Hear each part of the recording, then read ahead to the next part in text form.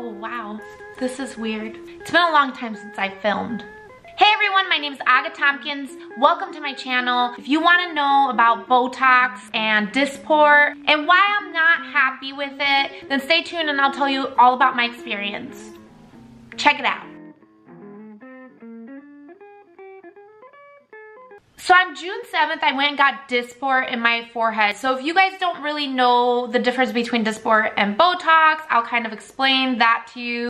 They're really similar, they're the same thing, and most people know Botox as like Kleenex, you know, or whatever. It's kind of like the name brand and people understand. It essentially is injections that get rid of wrinkles or like relax your muscle so the wrinkles aren't all like that, you know what I'm saying? So with that being said, I've gotten Dysport before, but not in my forehead. I've gotten it around my brow area, and essentially all it did was kind of, it felt like it like lightly relaxed my brow and this area right in the middle. The only real big difference was I couldn't like make such a big crease in the middle of my brows. I really didn't have wrinkles that much there anyway. The only place I really had wrinkles was in my forehead, and I have quite a bit. Like I make a lot of expressions if you guys haven't noticed yet.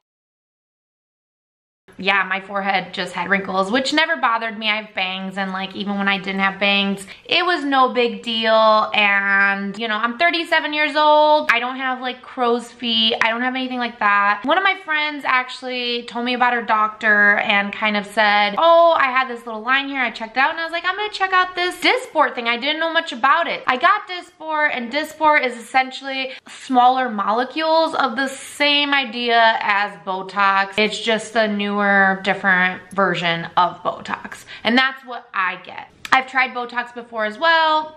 Honestly, same thing. Dysport works a little faster usually, they say, but it's different for every person, so you have to ask your doctor the details. I've gotten Dysport done for about, I would say probably now like close to 2 years, maybe a year and a half or 2 years that I've gotten Dysport done, and I've done it like once every 8 months. I was not getting it done every 3 months as some people do. I didn't really need it. I didn't feel a difference in the look that much. So in those years, I've only gotten it done a few times, maybe 3 or 4. Finally, I was like, guess what?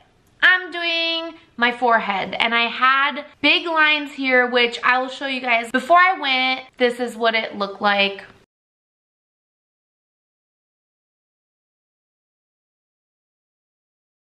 And so that was kind of it. I obviously have lines there. Totally fine, I was excited. Let's do this thing. Finally going to get it. I hadn't gotten the above brow area done in probably, I would say 9-10 months at that point. I was like, I'm gonna try something new and get rid of my forehead lines. And I figured if I hated it, then I would just let it be. And it usually goes away within 3 months. It starts going away slowly, whatever. And then I just figured I would never get it again. No big deal, right? Day 2, really, you can't feel anything yet. You could still move your forehead, blah, blah, blah. Check that out.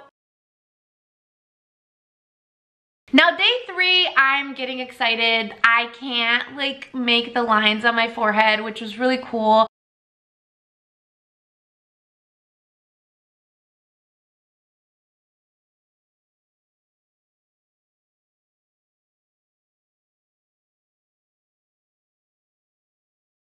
I can't even make like real lines. It's amazing. But I also slowly started noticing that my eyelids are a little bit hooded. I don't know how to describe it better than hooded eyes, and I never really had hooded eyes. It was like bumming me out because I draw my liner and everything like that. And I was like, this is making me mad.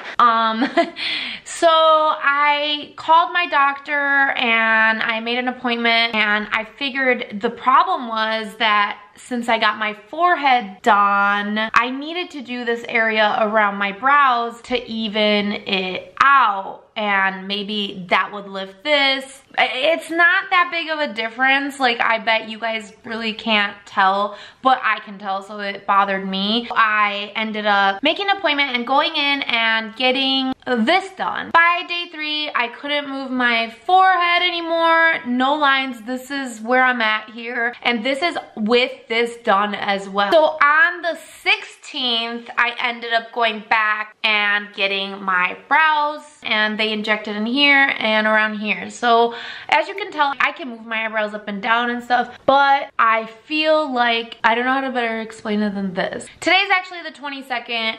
The 7th, I got the first initial wrinkles on the forehead where they relaxed this muscle. The 16th, I went back and did this area. And today's the 22nd. I feel all right. This eye is a little bit more hooded than this eye. When I do my liner, I have all the problems that people with hooded eyes have. So I'm kind of learning. I know this is gonna go away. I also know I can get it dissolved, but I'm just kind of at the point where I'm like, I'm just gonna leave it. It's fine. I'm gonna let it do its thing. I'll keep you guys kind of posted in my videos on how long this takes to go away. But that's kind of the brilliant, amazing thing, is that in time it can go away. If you're getting Dysport or Botox or whatever, I suggest that if you do it, do these muscles first so that it can kind of lift this area and do this area first, and then get this area done after, because I technically did the reverse.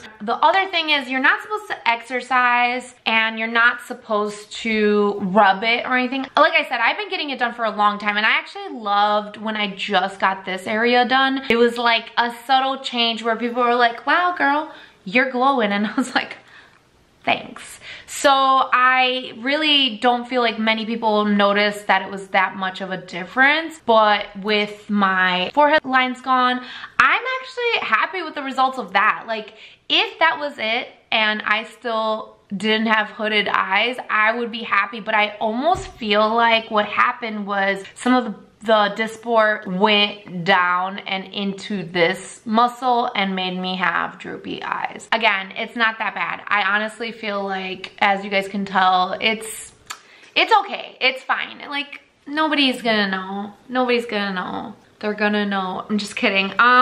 Anybody else on TikTok or what? Yeah, no, I just feel like it's one of those things that it just bugs me. And if you are thinking about getting it, I do like Dysport better than Botox. I even like the thought of it being like smaller little molecules. There's more units. They're smaller, but there's more. That's how it works. If you got like 20 units of Botox, it'd be like 50 units of Dysport, if that makes any sense. Yeah, I would say do research. Figure out a good doctor, which my doctor is great. Through the last times, it did not affect me, but this time it did. Yeah, I'm not gonna get it dissolved or anything like that. I'm gonna let this just do its thing. I have missed you all. We've had people working on our master bedroom, actually. So I've been gone for a little bit, and I'm so sorry, and I missed you guys. And I hopefully am back on track because we're taking a little break from working on our bedroom, which the guys would have to walk through here. So that's why I couldn't film, because they were here like every time that I wasn't busy. So the times where I'm not busy, I film my YouTube videos. Well, now when I wasn't busy, they were here, and I am back. I will hopefully get more videos out to you guys soon.